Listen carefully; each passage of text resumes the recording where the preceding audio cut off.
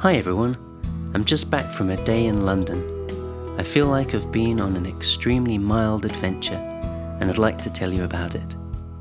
I'll start by introducing the camera I took with me, the fairly quirky, plasticky Lomo LC-Wide with its 17mm lens.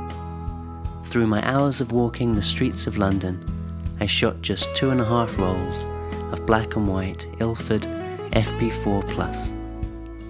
Today I really felt a little closer to London, if that's not too much of a strange thing to say. I recently described the city as a place where things were always happening, but today it felt more like an ordinary day. London was humming at its usual bass hum. I didn't feel at all like a tourist. I was just there to enjoy some photography and appreciate an ordinary day in an extraordinary city. I've had quite mixed results with this Lomo camera in the past, so as I wandered around taking pictures, my confidence that these images were actually going to turn out was fairly low.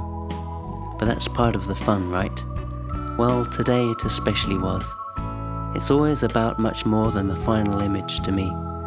More than ever, I enjoyed looking at the city slowly and thoughtfully. Early on, I stopped to cross the road from a tree. When I first glanced at it, the sun had been out, but it had quickly gone in, putting the street in the shade. So I stood across from the tree, waiting patiently, tirelessly for the sun to come out again.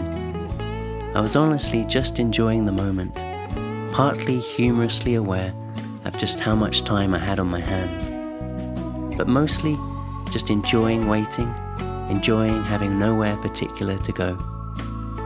You can enjoy a peaceful day like that any time, of course, but photography is a great excuse to slow down, and it helps take in the world around you. It was a slow day, but the sun wasn't beating. As the day progressed, the sun shone even less. It wouldn't be unfair to say that mostly very little has been lost by taking these pictures in black and white, but it was a beautiful day in its own grey way.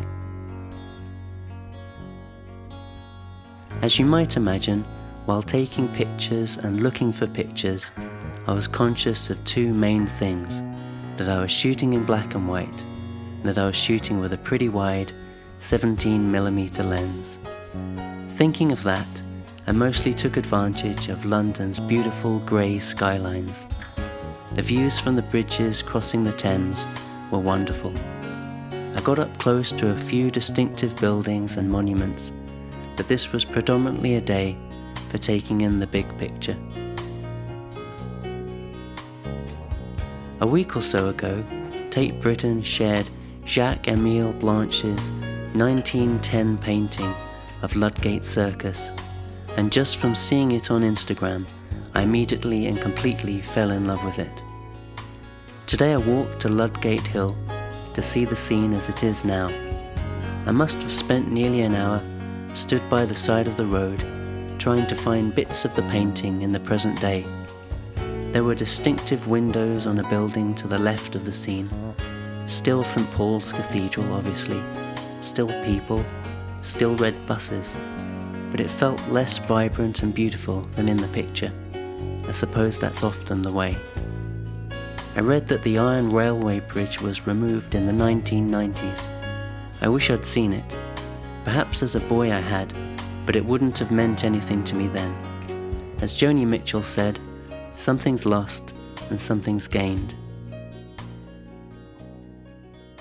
Standing there, I was slightly sad, dwelling on the former, but London in 1910 was just a few years away from one heck of a war, so that's something London of 2019 has got going for it, I hope.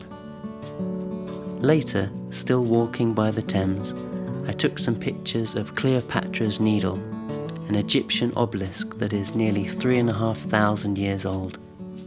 It's been by the Thames for just over 140 of those years.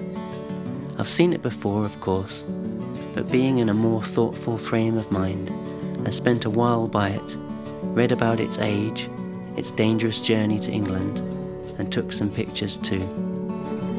I also noticed for the first time the damage at the base of the obelisk. A small plaque explains that a bomb had fallen in the nearby road on the 4th of September 1917 from the first air raid on London in the First World War. It's amazing that the scars are still there to see. The grey stone kind of acts like photographic film, there 100 years ago to capture the explosion, then remain unchanged to tell that little story all this while.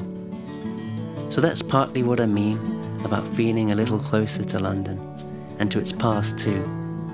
I normally just whiz in and out of the city to see a show or see a friend, but I love taking my time and seeing a few parts of the city differently. Thanks everyone for watching. It's really great to share these pictures with you. Another time I'll talk more about the camera, but I hope seeing these gives you a good impression of the type of pictures it can take. If you'd like to support my channel, thumbs upping and subscribing is so helpful to me. Perhaps even more helpful is sharing the channel with a group or really cool person you think might like it. A little video about a plastic lomography camera is never going to set the world alight, but there are some people who care, and I appreciate any help in finding them. Thanks again everyone for watching. See you all soon.